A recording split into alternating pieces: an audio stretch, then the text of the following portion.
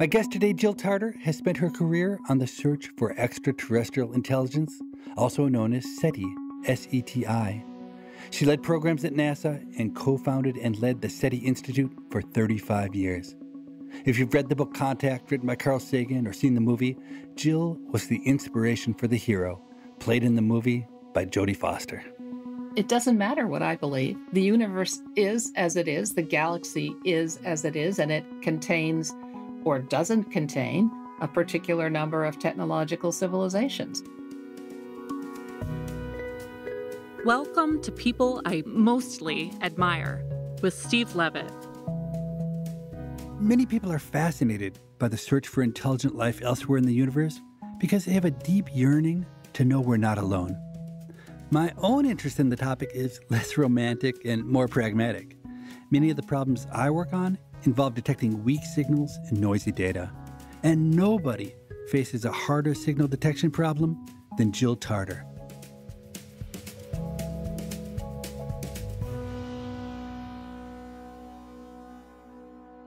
You spent most of your professional life searching for intelligent life beyond Earth, and I suspect that's a pretty polarizing endeavor, with some people seeing it as one of the most inspiring questions in science, and others may be wondering what the point of it even is. I fear that the audience that listens to this podcast may skew a little bit towards that latter perspective. So what arguments do you make to skeptics that might convince them they should want to listen to our conversation? Well, I think to know whether there is other intelligent life in the universe is really fundamental to helping us solve our future challenges. We face on this planet all kinds of challenges that don't respect national boundaries.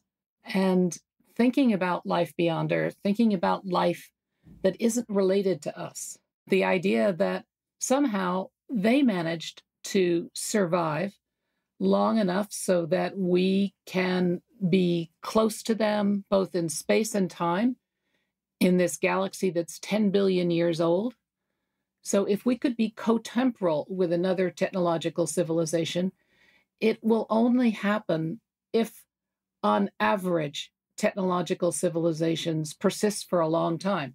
And that's long in cosmic timescales, not in human timescales. The idea that we can discover another technology and therefore learn that it is possible to have a long future will in fact help us to have a long future. If somebody else made it through their technological adolescence, then we can as well. So I don't think they're going to solve all our problems. I think we're going to have to do that ourselves. But anything that encourages us to see ourselves as all the same on this planet, all Earthlings, when compared to something else, somewhere else, I think will trivialize the differences among us and help us solve these large challenges that we face. So that's a very optimistic view of humanity, the idea that we'll come together over something abstract when we're having a lot of trouble coming together over something very concrete like climate change. That's right. But we don't know that it will be possible to stabilize our climate. Yet with SETI, if it succeeds, you have an answer. You immediately know that it's possible to have a long future and that it's worthwhile trying to get there. Yes, it's a very optimistic point of view, but I think without it, we don't have a future. It's also true that much of what we do in astrophysics has no particular tangible benefit to us. It's more about inspiration, about understanding our place in the world and being driven just by the excitement of discovery. On the other hand, what astrophysics has told us over some 400 years of observations is that it actually takes a cosmos to make a human. So Carl Sagan used to say that we're made of stardust, and we now actually understand that the calcium in our bones and the iron and the hemoglobin in our blood were cooked up inside a distant star that exploded and spread that raw material out for new solar systems and planets to form. So we have this intimate connection with faraway places and long ago events. I actually have a very different rationale for why I think people should be interested. Because what intrigues me about your problem is that it is just so unbelievably hard. How do you detect possible signals of an unknown nature coming from life forms we may not even be able to imagine, sent from across the galaxy and likely to be faint and trying to be drowned out by all the activity on Earth? To begin to solve problems like that, it seems to me it takes incredible ingenuity and creativity and brilliance. And it's my experience in academics and in life, I guess, that it's much easier to steal, or maybe I should say, borrow great ideas that other people have come up with and repurpose them than to try to create brilliant ideas from scratch.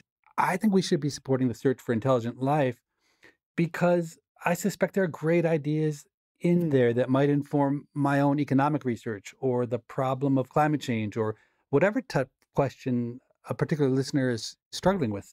Do you find that logic at all compelling? Oh, I certainly do. And I often tell young people who I'm trying to recruit into this field is that you don't wake up in the morning thinking, today I'm going to get a signal, because you'll probably go to bed disappointed. But what you do is you wake up in the morning and say, I'm going to figure out some way to make the search better than it was yesterday. And therefore, we've seen 14 orders of magnitude improvement with the signal processing capability that we have today versus when I started. It's always about doing a better job. And you need to do a better job because you're faced with this enormous phase space. It's at least 9-dimensional. And I'm not very good at imagining 9-dimensional volumes, but I have a thought experiment, which is to say, let's take all of that volume that we might have to search through in order to be successful. And I'll set that volume equal to the volume of all the world's oceans. And then when SETI turned 50, I did a calculation and I said, okay, how much of the ocean have we searched? And it turned out that it was 1 glass of water out of all the Earth's oceans. And then 10 years later, well, now it's more like a small swimming pool because our computing is getting so much better and faster. But a swimming pool is still not much of the world's oceans, so there is a vast challenge out there. And I'm really eager to recruit the best and the brightest to help us find new ways of searching more. Can I go back to the 9-dimensional space? Sure. I didn't understand that. What do you mean by that? So if we're right about searching for electromagnetic signals, then what do we have to do? There are 3 dimensions of space that we have to look through. We have to look through a dimension of time. We have 2 senses of polarization for an electromagnetic signal. We have a kind of modulation scheme. If there's any information on that signal, we have to build receivers that are sensitive to that kind of modulation. And then lastly, we don't know how sensitive our equipment needs to be. We don't know how strong a transmitter out there might be and how far away it is. So that sensitivity is another dimension. And all of those dimensions have a range. Do we look for frequency? Do we look in the optical? Do we look in the infrared? Do we look in the radio? And for spatial dimensions, do we look in the directions of stars like our own? Or do we look at the most numerous and closest stars, which are tiny little red dwarfs? There's all of these different parameters that we need to search through. So I know very little about this topic, but I have heard about what's called the Drake equation. And I think that's actually a really good example of a thought experiment that deserves to be widely copied. Could you briefly describe the Drake equation? Sure. And I actually hate the fact that it's called an equation because, in fact, there are so many uncertainties, you can't calculate a darn thing with it. Instead, it's a wonderful way to organize our ignorance. So you ask yourself, how many technological civilizations might be out there?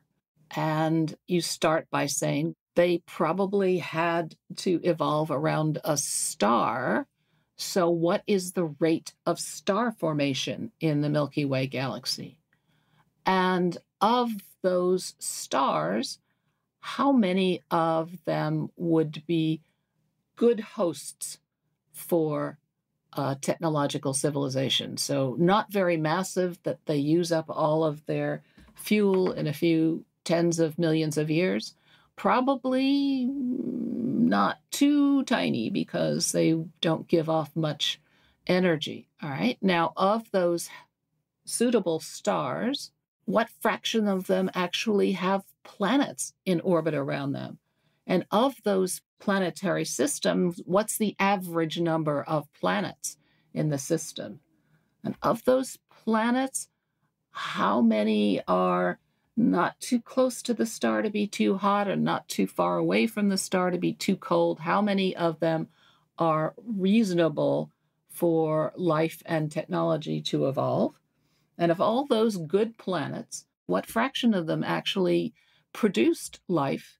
And of all those life forms, what fraction of them produced a technological civilization? And of all those civilizations, remember we started with the rate of star formation, so we have to end with a length of time to make this a pure number. So what is the length of time for which that technological civilization does something in order to make itself visible? So that's the Drake equation. It's a great way to think about all the things that we don't know about. So essentially, when you say it's a way of organizing our ignorance, it's basically a guesstimation technique that divides up a really big problem. How many intelligent civilizations might we find into a series of conditional probabilities?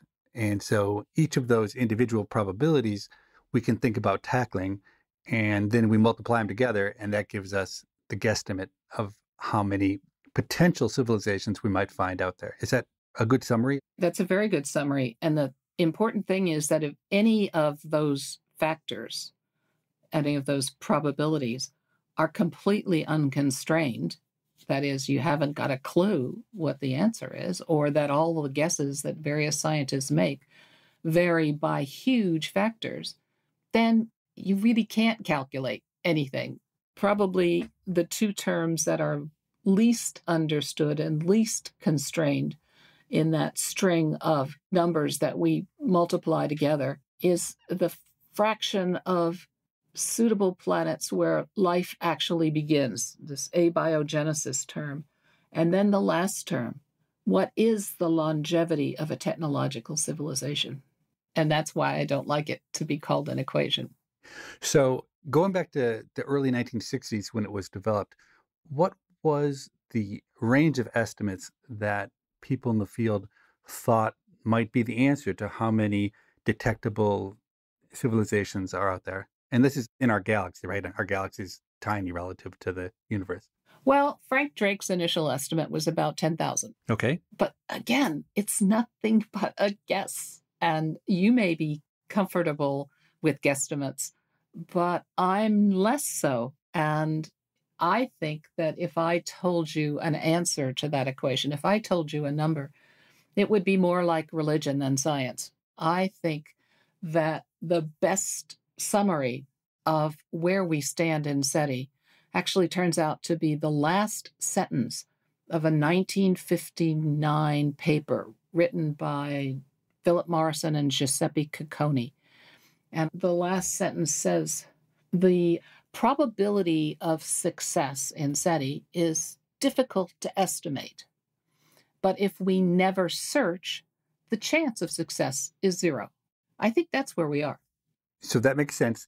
But I think what is actually surprising to an outsider is if you take the current, again, it's just a guess, but the current kind of ranges that researchers suggest for how many civilizations might be findable. What's surprising to me is obviously it is a big range, but on the high end, we're talking hundreds of millions, like really a lot. We're not talking about 4 or 7 or even 10,000. Don't you believe there are actually really a lot of them out there? Yeah, but believe is the wrong verb here. Believe, it doesn't matter what I believe. The universe is as it is, the galaxy is as it is, and it contains or doesn't contain a particular number of technological civilizations.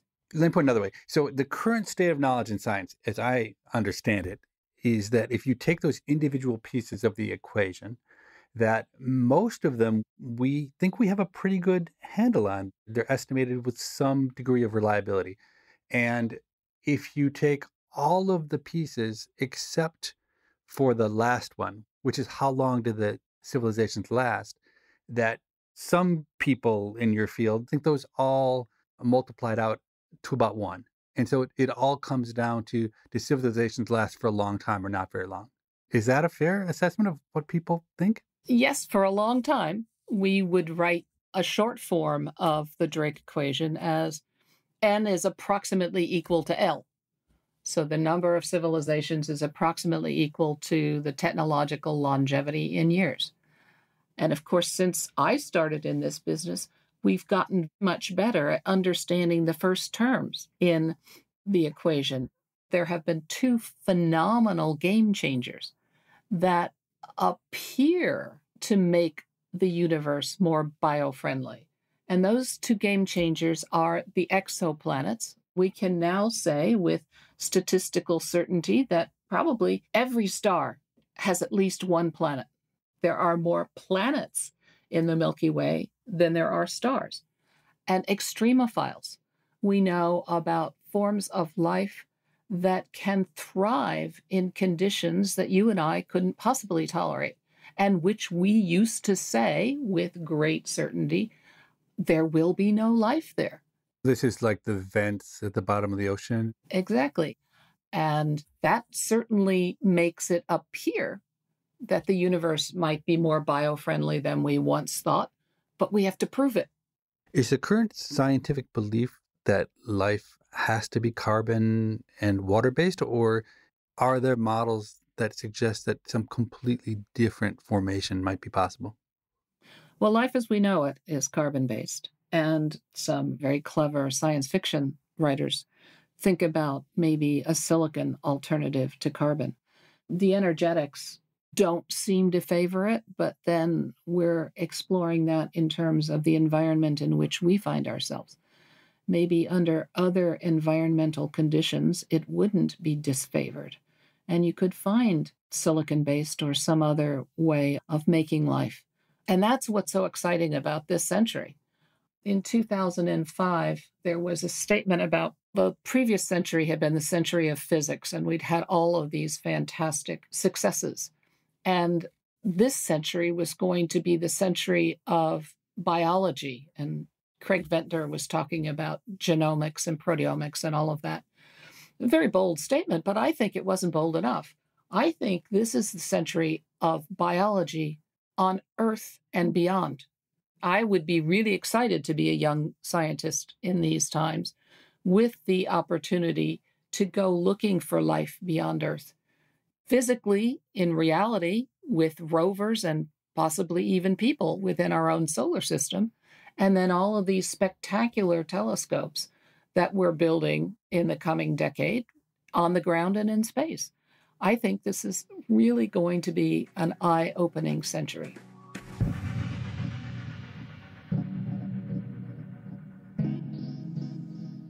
So could you go back to the beginning of the search for extraterrestrial life? And what was the initial strategy used to look for that life back in the 1960s, which I imagine was limited by the fact that both there was a new question being asked, and so there wasn't a lot of thought on it, but also relatively crude technologies?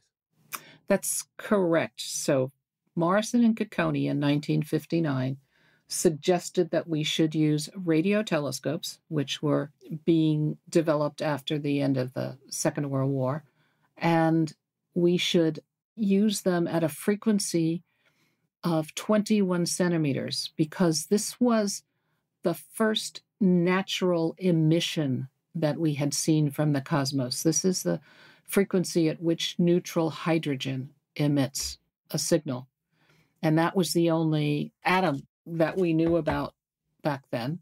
And so clearly for them, this was the obvious signpost. Everybody in the cosmos would know about this neutral hydrogen. Of course, as time went on, we had reason on this planet to try and keep people from transmitting at that frequency so that we could keep it quiet so that astronomers could do their work. But this was the first idea that was proposed. So we started out looking for that one frequency of radio wavelength. And how much better have we gotten in that same technology than we were in 1959? That was a single frequency. And of course, you have to search in a small range around that frequency to allow for the fact that the transmitter might be moving away from or towards you, and there's a Doppler shift. So early on, we searched perhaps a few hundred hertz cycles per second. And today, our systems are swallowing 10 gigahertz, so 10 billion hertz compared to 100 hertz. And of course, the thing is, we always reserve the right to get smarter. And we also admit that we may be doing a brilliant job at exactly the wrong thing. Maybe we shouldn't be looking for light waves or radio waves. We should be looking for zeta rays. But we don't know what a zeta ray is. We haven't discovered it yet. Right.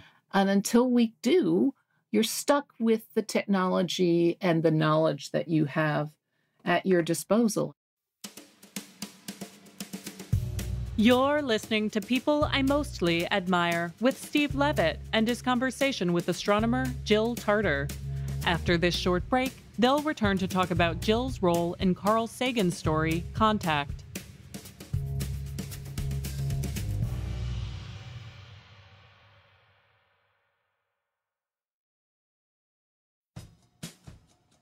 Hey, Steve. Hey, Morgan. So a couple weeks ago, we had David Keith on talking about solar geoengineering.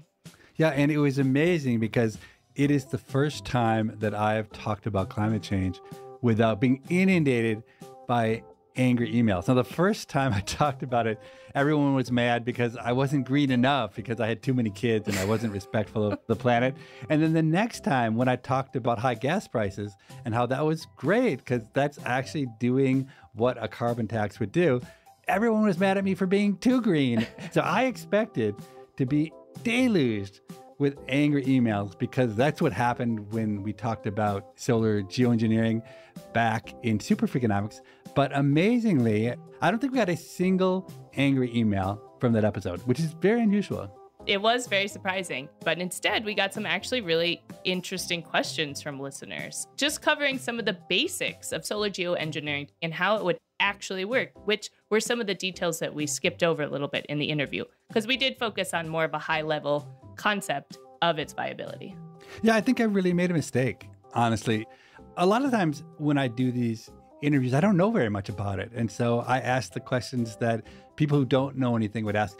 I know enough about solar geoengineering that I just forgot to ask David about some of the basics. And when the listeners wrote in and said, hey, what about this? I just kicked myself and said, oops, yeah, why didn't I ask that question? And what we actually did was take some of those questions that listeners sent in and we sent them to David Keith. So I'll ask the questions and Steve, you will answer as David Keith did.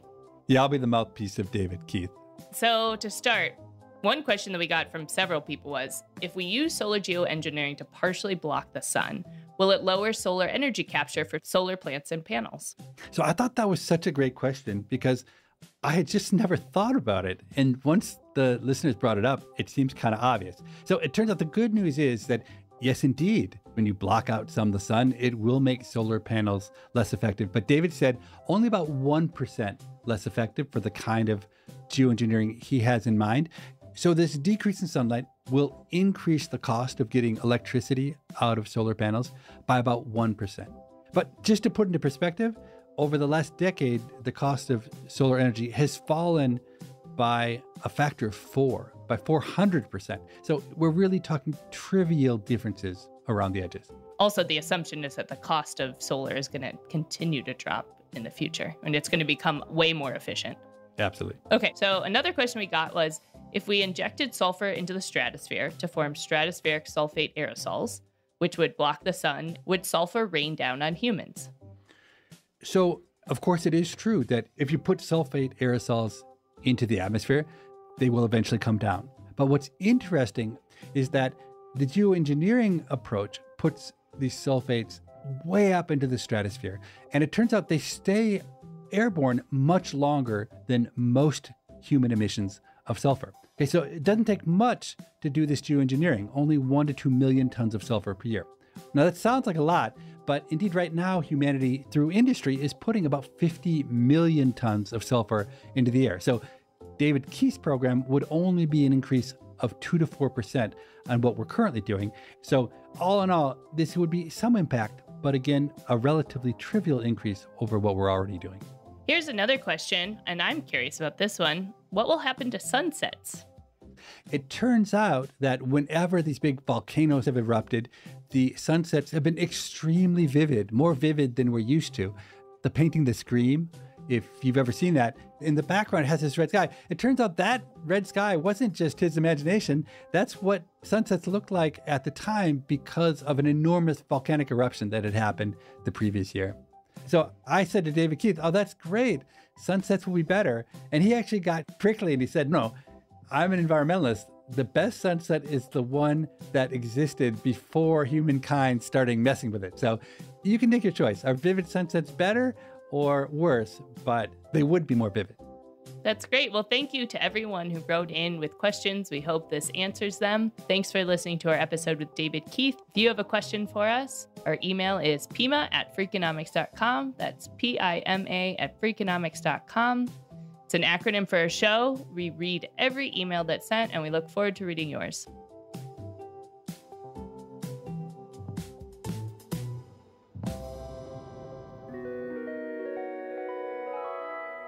So I want to keep the conversation going by asking Jill about other strategies besides radio waves that are now being used in the hunt for intelligent life. And then maybe to ask the most fundamental question, are we really so sure we want to find other intelligent life? Is there any reason to think they'll be friendly? To me, the most interesting part of the story is how the search has become so multifaceted that it began looking at particular radio frequencies, but now it seems like there's an entire array of strategies that have developed with the discovery of the exoplanets and with the extremophiles, that they're really great diversity of strategies now for trying to find evidence. That's correct. And we're trying to emphasize that by using the term technosignature or technosearch rather than SETI, which has this history of radio and optical searches for signals. And we're simply trying to ask ourselves, with the new tools that we're building, primarily for astronomy, to explore the cosmos in different ways, what is it that we might detect that would say to us, that's someone's astroengineering?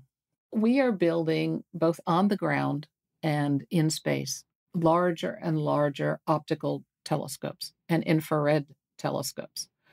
And so these instruments will be the first time that we actually get to try and image individual exoplanets, except for the less than a handful of systems that are really close by. So I like to think about the TRAPPIST-1 system, a tiny, small red star, and 7 Earth-sized planets around it. And indeed, they're all at different distances from their host star. So you would expect them to be at different temperatures, right? The ones that are farther away are colder, and the ones that are closer are hotter. But suppose someday we actually take a telescope and point it at that system and make images of those 7 planets. What if it turns out that 2 or 3 or 4 of them are, in fact, all the same? They shouldn't be, because they're at different distances from their star. But if some technological civilization evolved on one of those worlds and saw all the other worlds in their night sky, maybe they decided they'd like a little more habitable real estate. So they went over to the next planet and geoengineered it to be whatever conditions they happen to prefer. And then we come along sometime and look at those and say, nature shouldn't do that. So that might be a technosignature for someone to find in the future. So I also seem to remember reading about scientists who were looking for oxygen because oxygen is a sign of life. Is that true? Yes, you're thinking about biosignatures now, not technosignatures. So the question is, we're going to have the ability eventually to image distant exoplanets, lots of them. And indeed, if you can collect enough photons from that planetary image, you can make a spectra and you can see what kind of absorption features you have in the spectra. And what are you looking at? You're looking at starlight, which has passed through the atmosphere of a planet, assuming the planet has an atmosphere, bounced off the surface of the planet and come back out through the atmosphere. And in the process, trace gases in the atmosphere have an opportunity to absorb some of the starlight at specific frequencies. You can think of it as imprinting a set of fingerprints on your spectra, places where you're missing light because it's been absorbed by a gas in the planetary atmosphere. And so if you look at a spectra of the Earth's atmosphere, and the way you do that is by looking at Earthshine, the moon. When you see a full moon or you see a partial moon and you see a lighted and a dark side, that light is reflected sunlight that's bounced off the Earth. And you can analyze it to see what our atmospheric spectrum would look like. And you'll find that we have a lot of disequilibrium chemistry going on in our atmosphere. We have such strong biological source functions on the surface of the planet that keep pumping in oxygen from photosynthesis, from trees and plants, and methane from bovine flatulence, from cow fart, and from other sources, that you see this disequilibrium. And it's very indicative of biology on this planet. And when you compare it to the atmospheres of all the other bodies in our solar system, they don't have this disequilibrium chemistry. And so these biosignatures are something that we would like to look for to try and understand whether a potentially habitable planet is actually inhabited. And closer to home, there has been the report of the detection of phosphine gas in the clouds of Venus. And that's very interesting because on Earth, every production mechanism that we know of for phosphine actually involves biology. And so, big question. First of all, it was only a single line detection. So did we actually see phosphine or was it another molecule? And second, is there a way to produce phosphine without biological interaction? And we just haven't figured that one out yet. We got a lot of really young, excited, and smart astrobiologists asking these questions. And the thing that I love about it is that astrobiology is such a new field that it wasn't all stuffed up at the top with old white males, right? All these dudes that don't allow for any upward movement by young scientists. But now the young scientists are just flocking to this field. And pleasantly, in my mind anyway, some of the best and the brightest are young women. And I love to see that. So it's clear in the way you talk that you have a deep fear of false positives. And I suppose that's driven by the thought that if you cry wolf a few times, it could discredit the entire endeavor. That's part of it. But the other is that when I first started in this, I had to spend so much time trying to make a distinction between SETI and UFOs. I think that we have now gotten beyond the little green men, ha ha ha, kind of reaction from the public, but it took a great deal of time to gain that credibility. And so that's what I fear losing by not being critical enough within the community of what we announce and how we do our science. Indeed, we've even created something that we call the Rio scale to try and help the media and the public understand both the credibility and the importance of any announcement of the detection of a signal. So the public's very comfortable with the Richter scale. An event that has a Richter scale of 7 is a lot more powerful than 5. So we've developed the scale over the years. I think I first introduced it in 2000 in the city of Rio de Janeiro at a meeting, hence the name Rio scale. You can go on the web and Rio 2.0 calculator. You can take a reported detection, or you can take a science fiction movie where aliens are detected, and you can go ahead and figure out what its Rio scale might be. And the real important number on that scale is 0, because 0 indicates a hoax. And once an announcement gets made, the media are endlessly interested in this, and we benefit from that. But, a hoax gets picked up, and it's really hard to quiet it down. And so you end up spending a lot of time trying to talk to the media and explaining why this indeed is not a legitimate detection. So that 0 is important. And as soon as you can label this detection as a deliberate hoax, then you can get the media to die down more quickly. So yeah, guilty as charged. That's a hobby horse for me. Credibility is all important.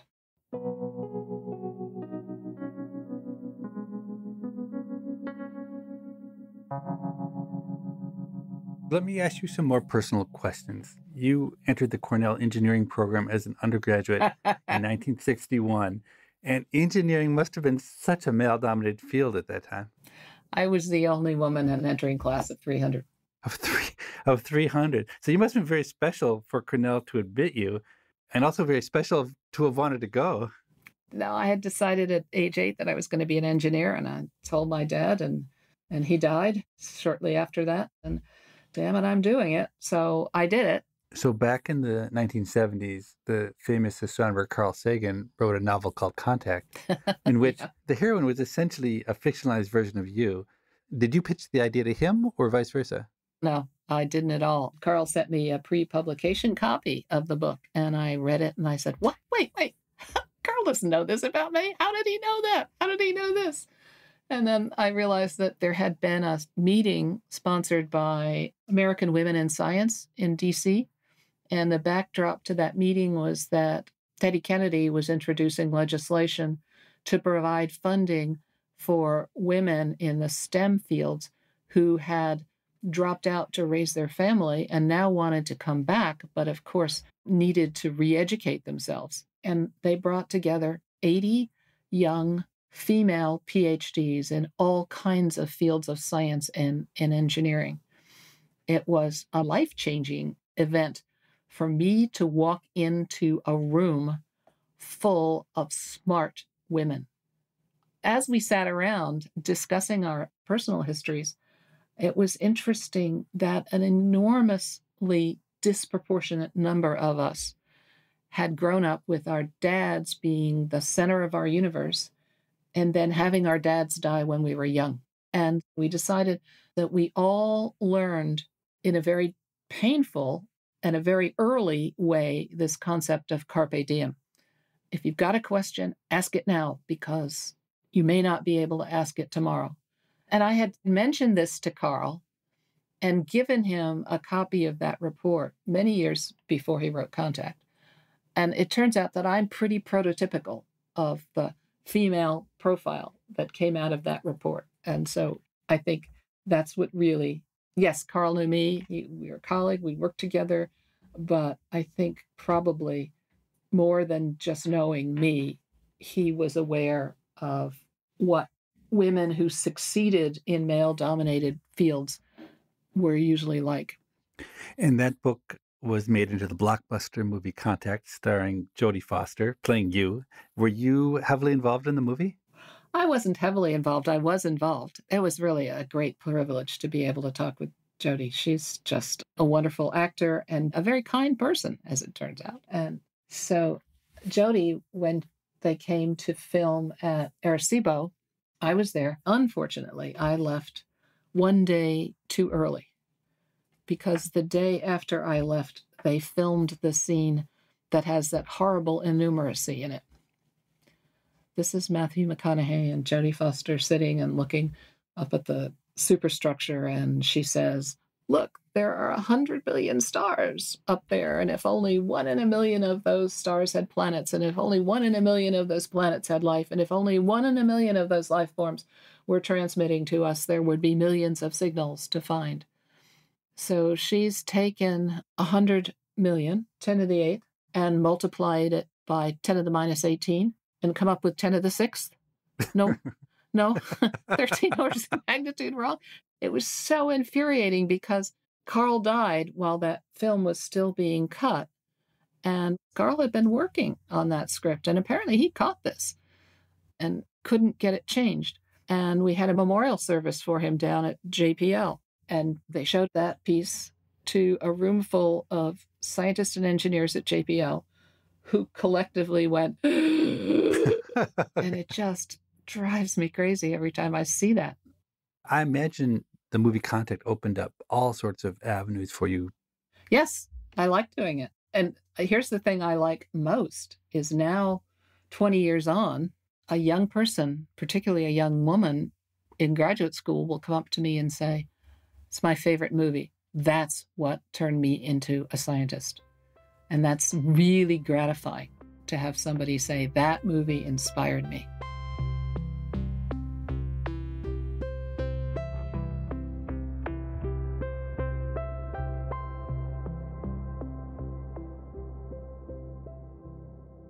So Stephen Hawking was extremely hostile towards efforts to communicate with other civilizations, arguing that we had no reason to believe they would have friendly intentions. And certainly in human history, the Aztecs and Africans who were colonized or enslaved would have wished they had never been discovered. And I suspect most non-human species, like the bison and the dodo bird, probably feel the same. But you must believe that the possibility of something bad happening is incredibly small.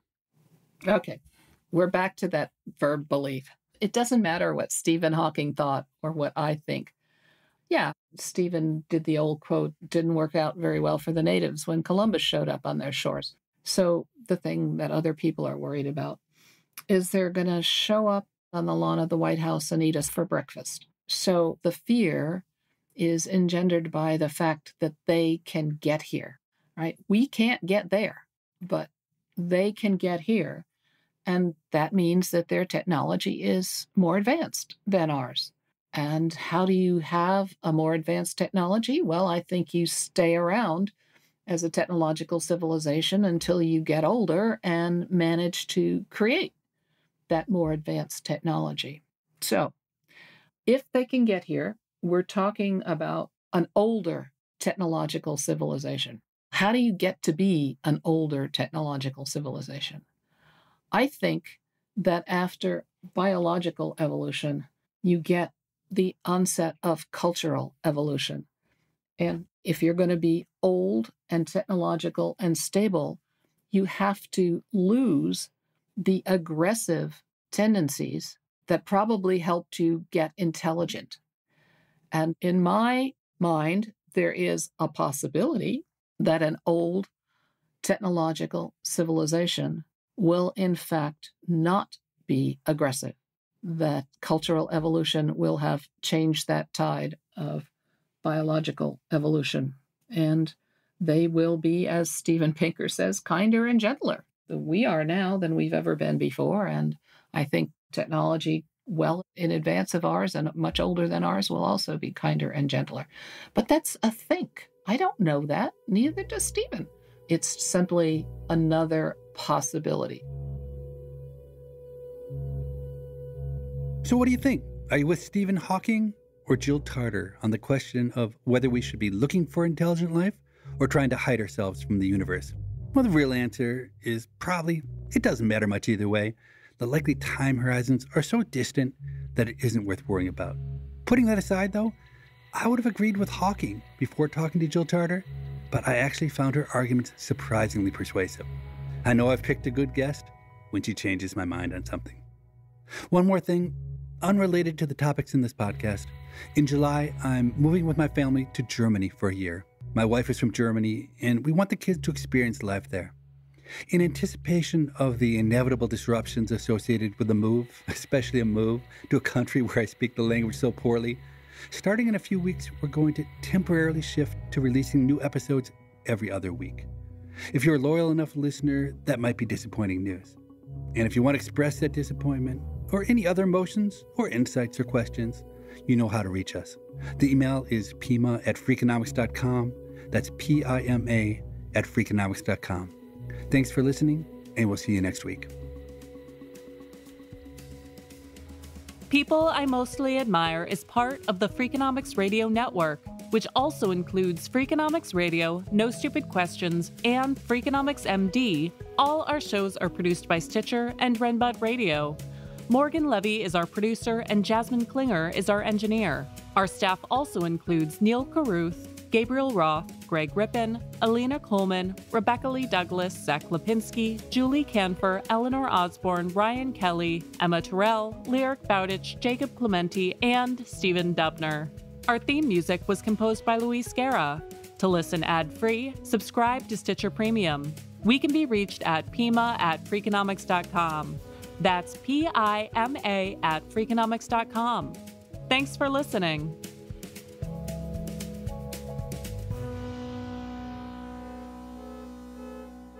Are you hearing that car alarm that's going off somewhere outside? That's the human noise that interferes with finding the signals you care about.